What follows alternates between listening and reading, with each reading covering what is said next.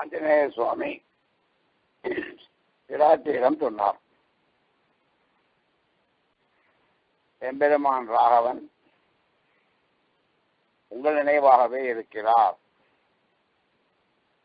இதை கேட்டவுடனே சீதா பிராட்டியாருக்கு ஒரு பக்கம் மகிழ்ச்சி, மற்றொரு பக்கம் சுக்கம். தன்னை நினைத்துக் கொண்டிருக்கிறார் என்ற செய்தியை கேட்டு மகிழ்ச்சி, தன் நினைவே அவரை வாட்டுகிறது என்று நினைத்து வருத்தம். இந்த இரண்டும் இருந்தது. அப்பொழுது ஆஞ்சநேய சுவாமி சொல்றார், விஷ்டமாரோகமே தேவி மாவிகாம்சோபனே யோம் மன்விச்சராமே சசாங்கேனேவ ரோஹிணி. நீங்க ஏன் வீணா கவலைப்படுறேன்? இப்பவே ராமன் போய் சேரணும், எவ்வளவுதானே.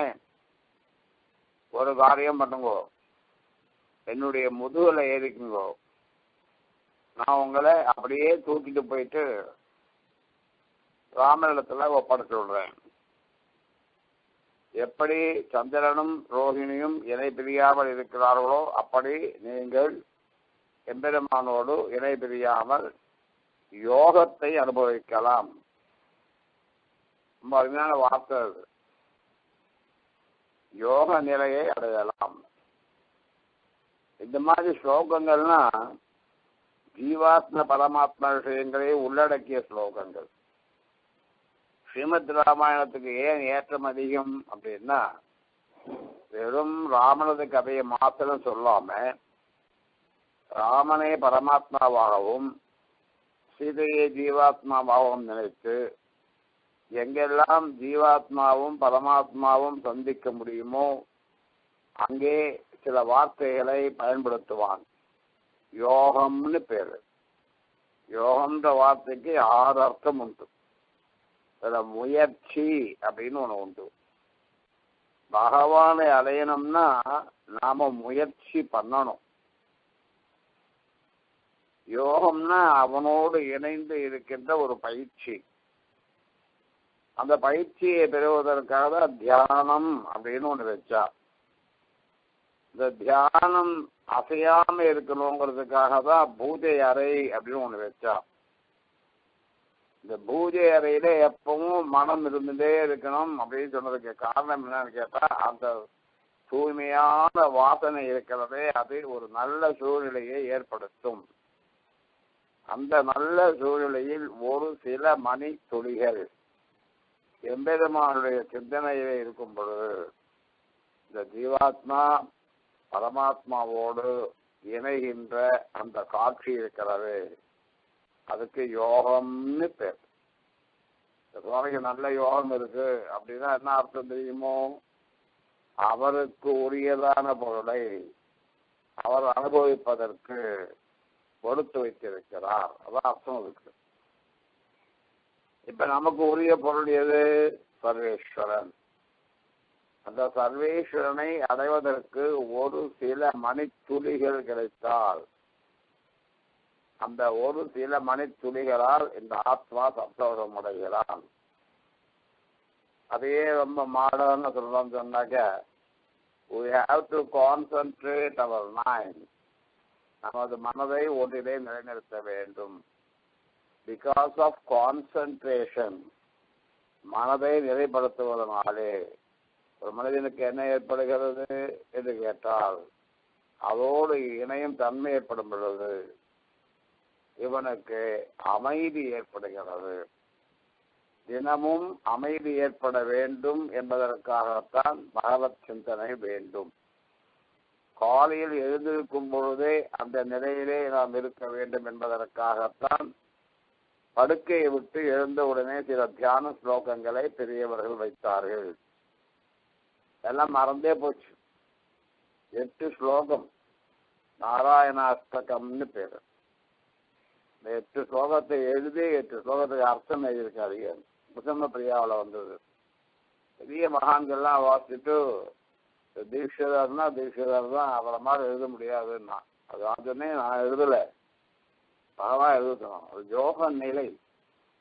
அதுதான் ராமாயணனுடைய ஜீவன். சீதையே சாதாரண பெண்ணு நினைக்காம, ராமனை சாதாரண ஆன்மகம் நினைக்காம, ஆண் உருவத்திலேயும் பெண் உருவத்திலேயும் வந்திருக்கின்ற திவ்ய தம்பதிகள் மனித வாழ்வில் லட்சியமான பக்தியை பற்றியும் யோகத்தை பற்றியும் புரிந்து கொள்ள வேண்டும் என்பதற்காக இப்படி வாழ்ந்து காட்டி இருக்கிறார்கள். அதனால யோகம் அன்பிச்சா, யோகம்னு மிகப்பெரிய நிலை. உடனே பிராட்டி கேட்கிறா, ரெண்டாப்பா நீ சின்ன சரீரம் உடையவனா இருக்க, என்ன முதுகுல கொண்டு போய் ராமண்ட விட்டுறேன்னு சொல்றியே, கதம்ப அல்பசரீரத்துவம். உன்னை பார்த்தா ஒரு சாதாரண குரங்கு, நீ என்ன வந்து தூக்கிட்டு போறேன்னு சொல்றியே, மாமிதோ நேற்று மிச்சதி, என்ன இங்கிருந்து ஆக்சிடென்ட் பண்ணணும்னு ஆசைப்படுறிய, சகாசம் மானவேந்திர சபா, எங்க ஆசையா இருக்கிற இடத்துக்கு என்ன ஆக்சிடென்ட் போறேன்னு சொல்றியே, சக்திக்கு மீறின வார்த்தை இல்லையா, உன்னுடைய உருவம் உன்னுடைய சக்தியை பார்த்தா அது முடியுமா அப்படின்னு பிராட்டி கேட்டான். உடனே ஆஞ்சநேய சுவாமி பிராட்டியருடைய மனதிலே நம்பிக்கையை உண்டாக்க வேண்டும் என்பதற்காக விஸ்வரூபம் எடுத்தார். மிக பெரிய உருவம் எடுத்துட்டார். ஒரு உருவம் எடுத்து சத்தியம்ன்றது இன்னைக்கு தெரியுது. நீங்க பார்த்தீங்கன்னா சமீபமா ஒரு 10 வருஷ காலத்துல ஆஞ்சநேயருடைய விக்கிரகங்கள் 30 அடி 31 அடி 32 அடி என்று வளர்ந்து கொண்டே போகின்ற நிலையை பார்க்கும் பொழுது, நாமக்கல் ஆஞ்சநேயர், பஞ்சவடி ஆஞ்சநேயர், இப்படி இந்த ஆஞ்சநேயர் எல்லாம் பார்க்கும் பொழுது அவன் விஸ்வரூபம் எடுத்திருப்பது சத்தியம் என்பது இன்று நிரூபணமாகிறது. விஸ்வரூபம்னா மிக பெரிய வடிவம். மேருமந்தர சங்காசா, மேருமலை எவ்வளவு வசனம் இருக்குமோ அவ்வளோ வசனம். அது மாத்திரமில்லை, முகத்துல ஒரு தேஜஸ், அதே ஒரு ஒளி வருதான், நன்றாக எரிகின்ற தீபத்திலிருந்து ஒளி வருவது போல. அப்போ உள்ளே இருக்கின்ற ஆத்ம ஜோதி இருக்கு இல்லையா, அந்த ஜோதி முகத்திலே படிச்சிடும். ஒரு சில மகான்களை பார்த்தா சேவிக்கணும்னு தோன்றது. அதுக்கு என்ன காரணம் அப்படின்னு கேட்டா, அவருடைய திருமுக மண்டலத்திலே இருக்கின்ற ஒரு தேஜஸ், அந்த ஒளி எங்கே இருந்தது, உள்ளே இருக்கின்ற பகவானின் ஒளி முகத்திலே பிரதிபலிக்கிறது. அதனாலதான் பகவானை உள்ளே நிறுத்தணும். ஆஞ்சநேய சுவாமி ராமனை உள்ள நிறுத்தி இருந்ததுனாலதான் அவனால வளர முடிஞ்சது. உலகத்துல வளர்ச்சி வரணும்னு சொன்னா ஒரே வழி ராமனை உள்ளே நிறுத்துதல், சேவித்துதல், உள்ளே நிறுத்துதல். கருதியாத பாத்திரத்தை சொன்ன மாத்திரம் உண்ணும் சோறு பருகும் தீர்த்தம் தின்னும் வெற்றிலை எல்லாம் கண்ணனம் பெறுவான் அப்படின்னு நம்ம பாடி இருக்கா அப்படின்னு சொல்லி பிரயோஜனம் இல்லை. நான் சாப்பிட்ற சாதமே பகவான் தான். எனக்கு எது அப்படின்னா, உடம்பு சரியில்லையா மருந்து ராமன் தான், பசிக்கிறதா சாதம் ராமன் தான், தீர்த்தம் வேணுமா தீர்த்தம் கொடுக்கிறவன் ராமன் தான். அந்த நம்பிக்கை வரணும். அந்த நம்பிக்கை வரதான்னு கேட்டா ஏற்ற துர்லபம், அவ்வளவு சீக்கிரம் வர்றதில்லை, எந்த மகானுக்கும் வர்றதில்லை. பெரிய சுவாமி உடம்பு சரியில்லை, உடனே டாக்டர்கிட்ட போய் ஊசி போட்டுக்கணும்னார். நான் எப்பவும் கொஞ்சம் வாயாடி, என்ன சுவாமி தேவதான் அஷ்டாட்சரம் நன்னா ஜபிச்சிருக்கிற, இந்த அஷ்டாட்சரத்தை சொல்லி குணப்படுத்தலாமே. நான் குணப்படுத்தணும்னு நினைத்தாலும் பக்கத்தில் இருக்கிற விட மாட்டேங்கிறாரு. இதான் உலகம். அஷ்டாட்சரத்துக்கு இருக்கிற மகிமை தெரியும் நமக்கு, அதை காப்பாற்றுன்ற நம்பிக்கை நமக்கு வரணும். அது வந்துட்டுன்னா நாமே வளர்ந்துடுவோம். மேலும் அந்தர சங்காசம் மலை மாதிரி தன்னுடைய கொள்கையிலிருந்து அசையாம இருக்கணும். யத்யத்பவ்யம், எதுவானா நடந்துட்டு போகலாம், எனக்கு கவலையே கிடையாது அப்படின்னு இருக்கணும். அப்படி இருந்தா ஒரு ஜோதிஷ், ஒரு ஒளி வரும். அக்ரதோ சீதாயா வனரோத்தமஹா, சீதையின் பொருட்டு விஸ்வரூபம் எடுக்கணும். ஒரு வைஷ்ணவன் அமைதியா இருக்கணும். ஆனா தன்னுடைய சம்பிரதாயத்தை தன்னுடைய கொள்கையை நிலைநிறுத்த வரைச்சு அமைதியா இருந்து பிரயோஜனம் இல்லை. அப்போ விஸ்வரூபம் எடுக்கணும். நான் யார் தெரியுமா அப்படிங்கிறத காட்டுறதுக்கு, அது எதுக்கு? நமக்கு லட்சியமாக இருக்கின்ற பகவானை நிர்தாரணம் பண்ணுகின்ற இடம் வரும் பொழுது நாம் வீரம் உள்ளவர்களாக இருக்க வேண்டும்.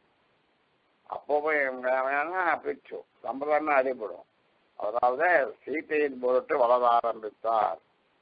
சம்பிருஷ்டம் கேசம் பிரம்மாண்டமா ஒரு பெரிய மலை மாதிரி ஆஞ்சநேயர் நின்றுட்டு இருக்கார். ஆஞ்சநேயரை பார்த்தாலா பிராட்டி ஊவா ஜனகாத்மஜா, ஜனகனது மகவா இருக்கின்ற பிராட்டி சொன்னா பத்மபத்ர விசாலாட்சி மாருதஸ்ய ஔரசம் சுதம். சாட்சாத் வாயு பகவானுடைய குழந்தையா இருக்கிற ஆஞ்சநேய சுவாமியை பார்த்து சொன்னா, அப்பா உனக்கு நீ சொன்ன காரியத்தை முடிக்கிற ஆற்றல் இருக்கு அப்படின்னு எனக்கு நல்லா தெரியும். காமம் சொன்னது பர்யாப்தா, இதை தூக்கிட்டு போறேன் சொன்னதே உன்னால முடியும். நிகந்தும் சர்வரக்ஷசாம், எல்லா ராட்சசனை அடிக்கிறதுக்கு உன்னால முடியும். எப்படின்னு கேட்கலையா? அழகு, உனக்கு இவ்வளவு ஆற்றல் அங்கேருந்துடா வந்தது அப்படின்னு நினைக்கிறியா? ராகவசிய யசகாயன், அப்பனுடைய புகழ் இருக்கு இல்லையா, ராமனுடைய அனுகிரகம் இருக்கு இல்லையா, இந்த ராமனுடைய அனுகிரகம் பண்ணாத காரியங்களே கிடையாது. இன்னைக்கு ஒரே திருஷ்டாந்தம் அணியம் தான். பல முறை சொல்லியிருக்கேன், பல மேடையில சொல்லியிருக்கேன். சாதாரண ஒரு ஸ்கூல் வாத்தியார், சம்ஸ்கிருதத்துல சிவன்மணி இல்லை, தமிழ்ல வித்வான் இல்லை. I am not at all a graduate. In spite of all these disqualifications, அந்த பெரிய சரத்துல கொண்டு வச்சு ராமாயணம்னா வீராபுரம் சொல்லணும் அப்படின்னு வச்சிருக்காங்க. சாட்சாத் இந்த அப்பன் ராமனுடைய புகழ். இந்த வஸ்து உயரணும்னு அவன் நினைச்சான், வஸ்துவன் அவன் உயர்த்துறான். அவன் கையில நான் இருக்கிற வரையில் என்னுடைய உயர்வை யாரும் தடுக்க முடியாது. பிராட்டி சொன்னா, நீ வசந்திருக்கேன்னா நீ நினைச்சிட்டு இருக்கியாடா பைத்தியக்காரா? ராகவசிய யசகா, ராமனுக்கு கைங்கரியம் பண்ணோம்னு நினைச்ச, ராமனுடைய அனுகிரகத்துக்கு பாத்திரமான அதனால வந்த வளர்ச்சி தானே தவிர கேவலம் நீயா எடுத்த உருவம் இல்லை. அப்படி சத்ரை நீ எல்லாரோடும் சண்டை போல ஆற்றல் உள்ளவன் தெரிகிறது. பக்திம் புரஸ்கிருத்திய ஒன்று இருக்குதா, உனக்கு எப்படி ராமபக்தி இருக்கோ அந்த மாதிரி எனக்கு எங்க ஆத்துக்காரந்த பக்தி அதிகம்.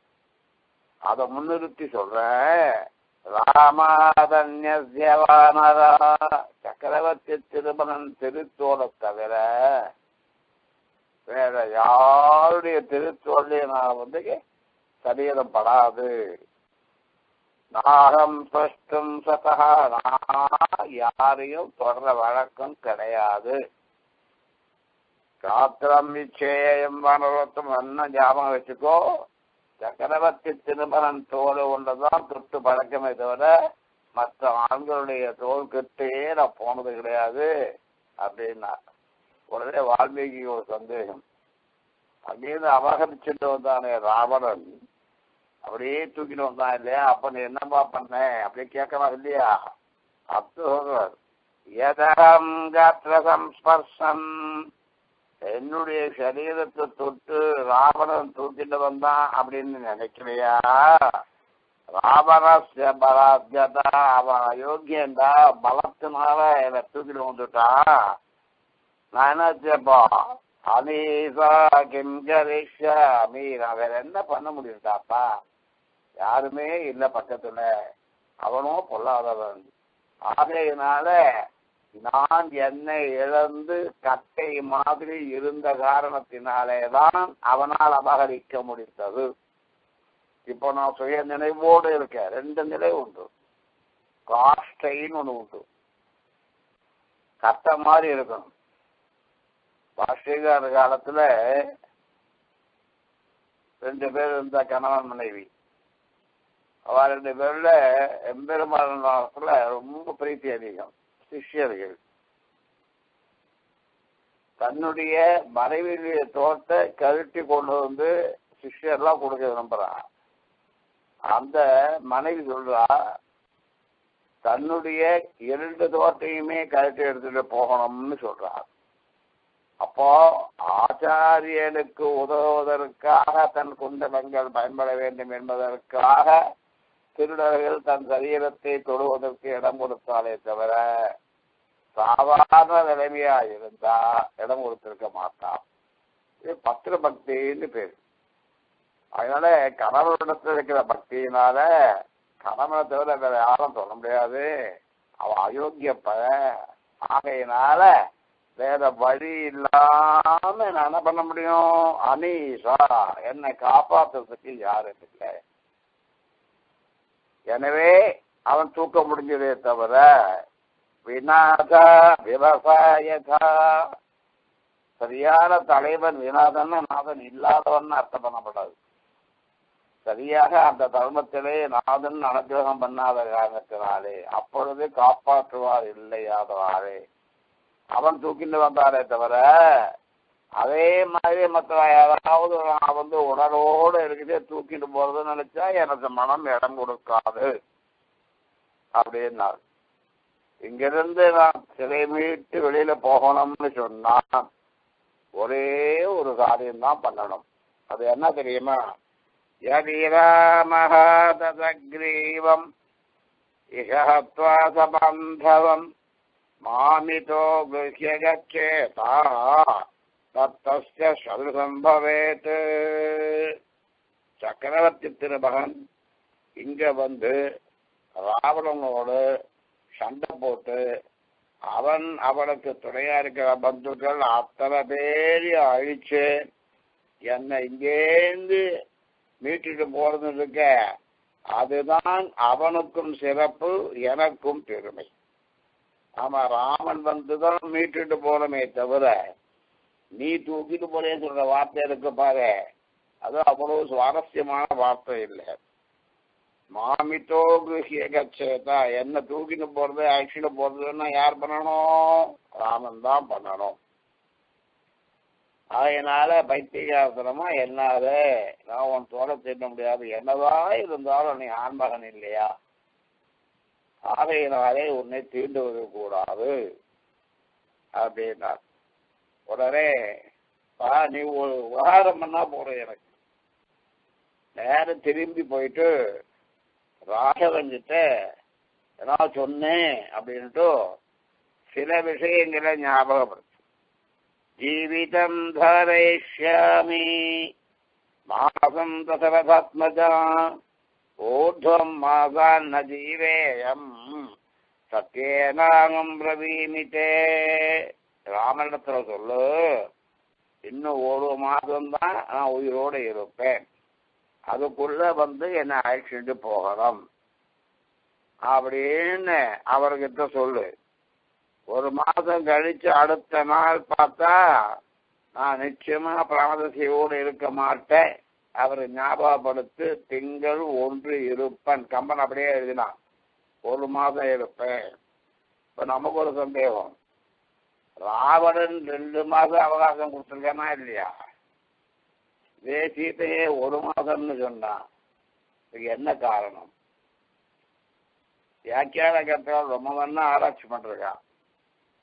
14 வருஷம் கழிச்சு நான் திரும்பி வரேன் அப்படின்ட்டு பரதனுக்கு எம்பெருமான் வார்த்தை கொடுத்துட்டான். 13 வருஷ காலம் காட்டுல இருக்கதே ராவணனை பத்தின சிந்தனையே இல்லை. ராவணனை வதைக்கிறேன்னு தேவர்களுக்கு வாக்கு கொடுத்துட்டான். இந்த மனுஷன் அவர் வார்த்தை கொடுத்துட்டு போயிடுறார். தேவர்களுக்கு கொடுத்த வார்த்தையை காப்பாற்றணுமா வேண்டாமா? 14 வருஷம் முடிஞ்ச உடனே எங்க அயோத்திக்கு திரும்பி போகணுமா வேண்டாமா? நான் பக்கத்துல இருக்கிறதுனால அது சுவாமி வருமான சௌக்கியமா ஏதோ காய் கிடைக்கிறது சௌக்கியமா இருக்கலாம் இருந்துட்டு இருக்காரு. இவரை எப்படியாவது லங்கைக்கு அழிச்சுட்டு போய் லங்கையை அழிக்கணும், என்ன பண்றதுன்னு யோஜனை பண்ணி சிறை இருந்தாராம். அதான் சிறை இருந்தவள் ஏற்றம் பேசப்படுகிறது அப்படிங்கிறது. அதனால இது ஏன் ஒரு மாதம் சொன்னா? காரணம் என்னன்னா, அப்ப ஒரு மாதத்துக்குள்ள என்ன மீட்கலன்னு சொன்னா 14 வருஷம் முடிஞ்சு போறது. 14வது வருஷம் முடிஞ்ச உடனேயே அக்னியை மூட்டி அதுல உயிரை விட்டுருவேன் அப்படின்னு பரதாரவான் சொல்லியிருக்கான். ஏன்னா அப்ப நீ எல்லாத்தையும் மறந்தது மாதிரி இதைய மறந்துட்டா என்ன பண்றது? ஞாபகப்படுத்து. இன்னும் ஒரு மாதத்துக்குள்ள என்னை மீட்டுட்டு போகலன்னா நான் வர தயாரா இல்லை. வரதன் இல்லாத அயோத்திக்கு நான் வரமாட்டேன். அவருக்கு ஞாபகப்படுத்து. இந்த மாதிரி ஒரு கேரக்டர் எங்கேயுமே பார்க்க முடியாது. பரதாழ்வான் எங்கேயோ இருக்கான். அந்த பரதாழ்வான் தீவதசியோடு இருக்கவே அயோத்திக்கு போகணுமே தவிர பரதன் இல்லாத அயோத்திக்கு நான் வர இஷ்டப்படலை. ஞாபகப்படுத்து. எல்லாத்தையும் மறந்த மாதிரி இதையே மறந்துட போறாது. ஞாபகப்படுத்து அப்படின்னா அதுக்கப்புறம் சொல்ற, இந்த ஒரு மாசத்துக்குள்ள மீட்டின போதுள்ள அப்படின்ன உடனே ஏதாவது நல்ல அடையாளம் கொடுங்களேன் அப்படின்னு ஆஞ்சநேயர் கேட்கிறார். மணிரத்னம் கபிவரம் நான் அடையாளம் கொடுக்கறோம்னு சொன்னா ஒன்னே ஒண்ணுதான், இந்த சூடாமணியை கொடுக்குறேன், இதை கொண்டு போய் என் பெருமான இடத்துல கொடு. இப்போ ஒரு சின்ன ஆய்வு. சக்கரவர்த்தி திருமகன் கனையாழியை கொடுத்தனுப்பினான் அடையாளமாக. சீதா பிராட்டியார் சூடாமணியை கொடுத்தனுப்பினாள். இந்த ரெண்டு எதுக்காக கொடுத்தனுப்பிச்சான்? கொஞ்சம் அப்படியே ஆராய்ச்சி பண்ணணும். சத்திரிய முறையில திருக்கல்யாணத்துல ஒரு விசேஷம் உண்டு. மாங்கல்ய தாரணத்துக்கு முன்ன கணவனும் மனைவியுமா இருக்க அந்த தம்பதிகள் ஒருத்தர் பார்த்துக்க கூடாதுன்னு சட்டம். அதனாலதான் நடுவில் தலை பிடிக்கிறது. திருவேங்கடமுடியாருடைய கல்யாண உற்சவத்துல அந்த திருக்கல்யாண உற்சவம் 8 வருஷ காலம் அடியுடைய காமெண்ட்ரி. பாதூர் ரங்கராஜாச்சார் கூட அடியேன் இந்த காமெண்ட்ரியில அடியன் செய்த புதுமைகள்லாம் எல்லாரும் வரவேற்றான். இந்த திரை எதற்கு பிடிக்கிறா? சத்திரிய தர்மம். அப்போ கையை பிடிக்கிட்டு ராமனுடைய விரல பார்த்தா first impression is the best impression சொல்ல முடியும். இந்த மோதிரம் தான் அவருக்கு ஞாபகத்துல இருக்கும். ஆகையினாலே முதலிலே பார்த்த மோதிரத்தை நினைவு கொள்வாள் என்று ராமன் மோதிரத்தை கொடுத்தனுப்பினான். பிராட்டி தலையை குடிஞ்சிட்டு இருந்தான். இந்த தலையில இருந்த சூடாமணி தான் எம்பெருமானுக்கு கண்ணில் முதல்ல பட்டது. சீதையை பார்ப்பதற்கு முன்னால் சூடாமணியைத்தான் பார்த்திருக்கிறான். அந்த சூடாமணியை அவனுக்கு என் நினைவை உண்டாக்கும். ஆகையினாலே சூடாமணியை கொடுத்திருக்கிறான். எந்த ஒரு செய்தியும் கூட வால்மீகி வெறுமை எழுதுற வழக்கம் கிடையவே கிடையாது. மனோவை அஞ்சனையா இந்த சூடாமணியை நீ கொடுத்தியானா? இந்த சூடாமணியை பார்த்த உடனே எங்க ஆத்துக்காருக்கு 3 பேர் நினைவுக்கு வருவான். திரயானாம் சம்ஸ்மரிஷ்யதி. இந்த சூடாமணி மாத்திரம் இல்ல, அவருக்கு வாழ்க்கையில அவரை மறக்க முடியாத 3 பேரை ஞாபகப்படுத்தும். வீராஜரண்யா மமச்ச ராஜ்ஞோ தசரதஸ்ய கன்னியாதானம் காட்சி நினைவுக்கு வரும். எங்க அப்பா கன்னியாதானம் பண்ணி கொடுத்தாரு, அந்த காட்சி நினைவுக்கு வரும். கன்னியாதானம் பண்ணி கொடுவது மாமா சார்ந்த இருந்து தசரதன் சொத்துண்டா இல்லையா, அவன் நினைவு வரும். ரெண்டுக்கு காரணமா இருக்கிற கண்டி பெண்ணா இருக்கிற நான் ஞாபகத்து வருவேன். அதான் அப்பா ஞாபகம் வரும். அது மாத்திரம்னா எங்க அப்பா ஞாபகம் வரும், என்னுடைய ஞாபகம் வரும். 3 ஞாபகம் வரணும்னு சொன்னா அதுக்கு ஒரே அடையாளம் இந்த சூடாமணி தான். அதனால இந்த சூடாமணியை கொடுக்கிறேன். சூடாமணியை கொடுத்துட்டு குசலம் ஹனுமான் பூயா, நான் சௌக்கியமா இருக்கேன்னு அவர்கிட்ட சொல்லுவோம். அவ 2 பேரும் சௌக்கியமா இருக்காளா அப்படின்னு நான் கேட்டேன்னு சொல்லுவோம். சுக்ரீவன் இருக்கா இல்லையா, அவருடைய அமைச்சர்களோடு அவ சௌக்கியமா இருக்காளா அது மாதிரி அங்க இருக்கிற ஜாம்பவான் போன்ற வயசானவா பெரியவாள்லாம் இருக்காளே எல்லாரையும் நான் குசலம் விசாரிச்சுதான் சொல்லுவேன். என்ன தேடுறதுக்காக அவெல்லாம் அவ்வளவு தூரம் வந்துருக்காங்க இல்லையோ, அவெல்லாம் க்ஷேமமா இருக்கும். சுந்தரகாண்டத்துக்கு இது ஒரு அழகு. இந்த சுந்தரகாண்டத்துல பிராட்டியை தேடுறதுக்கு வந்தவா க்ஷேமமா இருக்கணும்னு சொல்றதுனால பிராட்டியை ராமன் தேடினான், தேடிக்கொண்டு வந்தான் அப்படின்ற செய்தியை கேட்கிறவா இருக்கணும் இல்லையோ, நமக்கு க்ஷேமம் உண்டாகும். சுந்தரகாண்டத்துக்கு இதெல்லாம் அடையாளம். அதனால க்ஷேமமா இருப்பான் அப்படின்னு விசாரிச்சே அப்படின்னு சொல்லுவோம். நாம் அதனால ஜீவன் திம்மம் யதா ராமஹ சம்பாவயதி கீர்த்திமானே தத்வயா ஹனுமான் வாச்சியம் வாசா தர்மம் வாப்னுகி. நீ ஒரு தர்மம் பண்ணணும். உன்னுடைய வாக்கினாலே நாங்கள் இருவரும் ஒன்று சேருவதற்கு என்ன வாய்ப்பு உண்டோ அதை நீ பண்ணணும் அப்படின்னு சொன்னான். ஆஞ்சநேய சுவாமி பார்த்து, உனக்கு சக்தி இருக்குன்னு தெரியும், இந்த கடலை தாண்டது அப்படிங்கிறது இருக்கு இல்லையா, அது யாருக்கு உண்டுன்னா 3 பேருக்கு உண்டு. ஒன்னு வைணதேயன் பறந்து வருவான், அடுத்து வாயு பகவான் வருவான், அதுக்கப்புறம் நீ வந்திருக்க, உன்னாலதான் இந்த காரியம் முடியும். ஆகையினால கோடிக்கணக்கான வானவங்கள் இருந்தாலும் கூட நீ நிச்சயமா இந்த காரியத்தை முடிப்பேன்னு எனக்கு தெரியும் அப்படின்னு சொல்லிட்டு மற்ற ஒரு அடையாளம் சொல்றேன் அப்படின்ட்டு திருச்சித்திரகூடத்திலே நடந்த நிகழ்ச்சியை சொன்னான். மந்தாகினி ஆறு, அங்க ஆசிரமத்தை அமைச்சு ஆசிரமத்துல எம்பெருமான பிராட்டியமா இருக்கா. சார்த்தால தீர்த்தம் ஆடுறதுக்கு எம்பெருமான் பிராட்டி 2 பேரும் போனா, எம்பெருமான் தீர்த்தம் ஆடிட்டு பாறையில உட்காந்துருக்கான். விராட்டி தீர்த்தம் ஆட போனான். எம்பெருமான் வெறுமை உட்காண்டதும் இல்லை, இந்த பக்கத்துல இருந்த செடிகள்லாம் இருக்கு இல்லையா, இந்த காட்டு பூக்கள், அந்த பூவெல்லாம் எடுத்து அப்படியே தட்டிகிட்டே இருந்தானா. அந்த மகரந்தம் இருக்கும் இல்லையோ, அந்த மகரந்தம் அவன் கையில ஒட்டின்றது. விராட்டியா தீர்த்தம் ஆடிட்டு வந்த உடனே தலையை தொடுத்து அந்த நீர் முடிவு போட்டுருக்கு, கையில மகரந்தம் இருக்கும் இல்லையோ, இந்த மகரந்த பிராட்டியுடைய தலையில தடவினான். அதுதான் முதல் கந்த பொடி. கோவில்ல கந்த பொடி வசந்தம்னு பண்றாள, அவளை கேட்டேன், இது எங்கேருந்து ஆரம்பம்னு கேட்டேன். இல்ல சுவாமி, கோவில் பண்றது வழக்கம்னு ஏதாவது ஒரு அடிப்படை இருக்கணும் இல்லையா, அதாவது பிராக்டிக்கலா திங்க் பண்ணவே மாட்டேங்கிறா. எங்க தாத்தா சொன்னார், எங்க தாத்தாவுக்கு அப்பா சொன்னார், இப்படியே வழக்கம். ஏன், என்ன கான்சிக்வன்ஸ், எதனால வந்தது? The scientific way of approach, அந்த analytical way of approach, அது இருந்தாதான் ராமாயணத்தை சரியா சொல்ல முடியும், அனலைஸ் பண்ணணும். அதனால அப்போ எம்பெருமான் தூங்கணும்னா விராட்டியனுடைய வழியில தலையை வச்சுட்டு படுத்துட்டு இருக்கலாம். இதுதான் இங்கே ஆண்டாளுடைய திருக்கோவில பார்க்கிறோம் இல்லையோ. அப்போ ஜெயந்தன்ற ஒருத்தன் வந்தான், விராட்டியனுடைய கரத்தை இது ஏதோ பழம்னு நினைச்சான். அவன் ஆறாவதுக்காக தான் கொத்தினான். அதுல இருந்து குருதி கொட்டிட்டு ராமனுக்கு கோபம் வந்துடுச்சு. பிரம்மாஸ்திரம் பிரயோகம் பண்ணா, ஏற்கனவே சொல்லியாச்சு இந்த கதை. அது எங்கெங்கயோ தெரிஞ்சுட்டு போச்சு.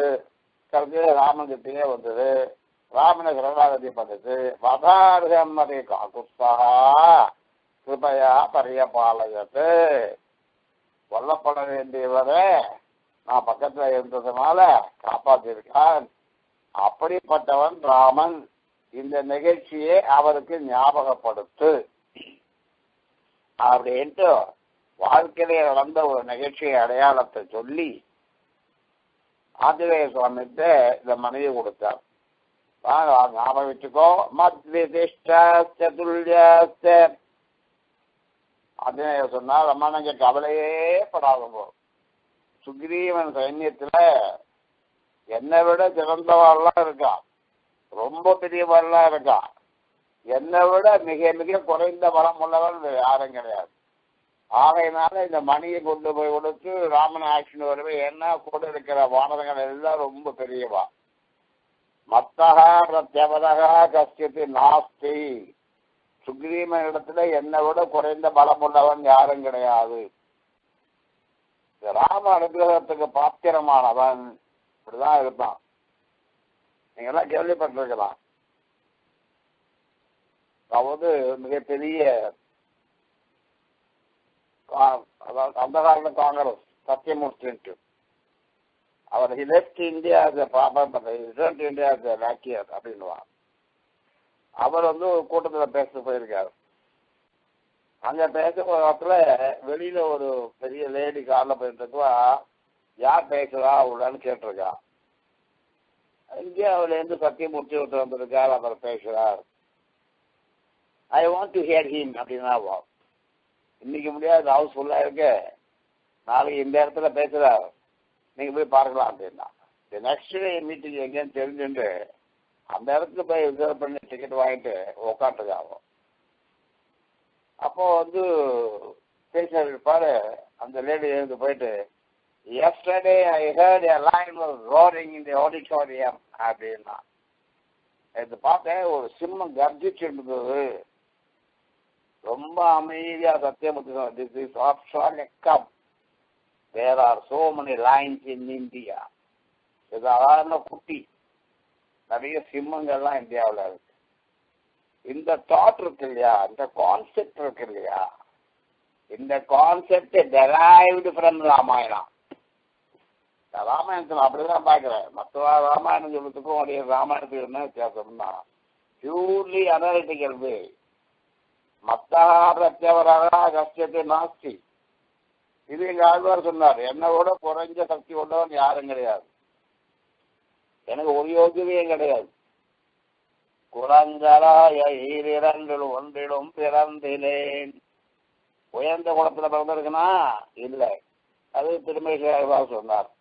நாம எடுத்துக்குவோம், உயர்ந்த குலத்திலே பிறந்திருந்த போதிலும் கூட அதற்குண்டான அனுஷ்டானங்களை நம்மால் சரியாக செய்ய முடியாத காரணத்தினால் குலங்களாய ஈரிரண்டில் ஒன்றிலும் பிறந்திலேன், பிறந்து இலேன். நலங்களாய நற்கலைகள் நாவிலும் நவின்றேன். வேத அத்தியனம் இருக்குமா? கிடையாது. உபநிடதங்கள் தெரியுமா? தெரியாது. பிரபந்தம் தெரியுமா? தெரியாது. ஒண்ணுமே தெரியாது. நாவிலும் நவின்றேன், மறந்து கூட படிக்கிறேன். சரி, போயிட்டு இருப்பா. புலன்களை எல்லாம் அடக்கி தியானம் அப்படின்னு சொல்றாரு, அதான் பயிற்சி பண்ணிருக்கியா? நான் புலன்கள் ஐந்தும் வென்றிலேன். புலன்களை நான் ஜெயிக்கல. என்னடா நோக்கம் வாழ்க்கையில ஏதாவது குறிக்கோள் வச்சுட்டு இருக்கியா அப்படின்னு கேட்டா, பொறியிலேன். ஒரு குறிக்கோள் கிடையாது. சாத்தால இருந்தா காஃபி சாப்பிடணும், சாதம் சாப்பிடணும், டிஃபன் சாப்பிடணும், இதுதான் குறிக்கோளே தவிர வேற குறிக்கோளே கிடையாது. புலன்கள் ஐந்தும் வென்றிலேன், பொறியிலேன். இன்னைக்கு என்ன தைரியம் தான் என்கிட்ட வந்தேன்னு கேட்டான் பகவான். இலங்கு பாதமன்றி மற்றொரு பற்றிலே கிரீஷனே. எனக்கு ஒரே உன்னுடைய திருவடி இருக்க, அதை நம்பி வந்திருக்கு. அதனால நம்ம பெரியவரெல்லாம் அப்படிதான் இருந்திருக்காரு. எனக்கு ஒன்றும் தெரியாது. இன்னொருத்தரை பார்த்து அவனுக்கு என்ன தெரியும்னு என்னைக்கு நம்ம கேள்வி கேட்க ஆரம்பிச்சோமோ அன்னைக்கே நமக்கு ஒன்றும் தெரியாதுங்கிறது நம்ம எஸ்டாப்ளிஷ் பண்ணிட்டோம். நம்ம கேள்வி கேட்கறோம், அவனுக்கு என்ன தெரியும், இவனுக்கு என்ன தெரியும், அவன் என்ன வாசிச்சிருக்கான், இவன் என்ன வாசிச்சிருக்கான். We have to forget those things. எனக்கு என்ன தெரியும், we have to self realization சொல்றோம் இல்லையா. நம்ம யாரு, நம்ம யோகியதை என்ன, நம்ம எங்க இருக்கோம் அப்படிங்கிறத தெரிஞ்சிடணும். நம்ம அடங்கிடணும். பகவானுடைய அனுகிரகம் ஒண்ணுதான் சாஸ்வதம், மீது எல்லாம் சாஸ்வதம் இல்லை. ఎవరు పాండిత్యము ఏమి నడిచురా సత్యమైన ఆజ్ఞ మీరలకు సామర్థ్యము గలదా தேவபிரமன்னா. எவனுடைய சாமர்த்தியம் என்னடா பண்ணும்? சத்தியமா இருக்கின்ற பகவானுடைய அனுகிரகம் தான்.